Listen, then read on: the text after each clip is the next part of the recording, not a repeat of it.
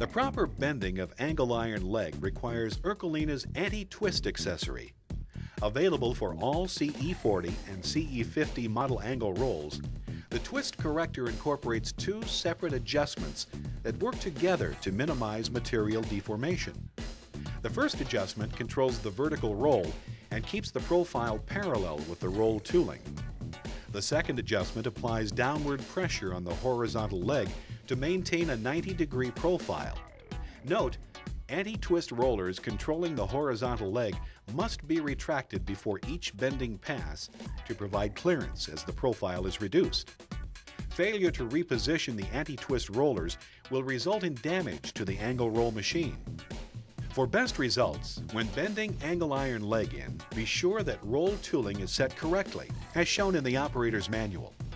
Also, try to minimize the number of adjustments required to reach the desired profile dimension. To control the horizontal plane, determine the material twist by making one pass in each direction. To begin twist correction, evenly adjust the vertical rolls, applying gradual pressure against the profile.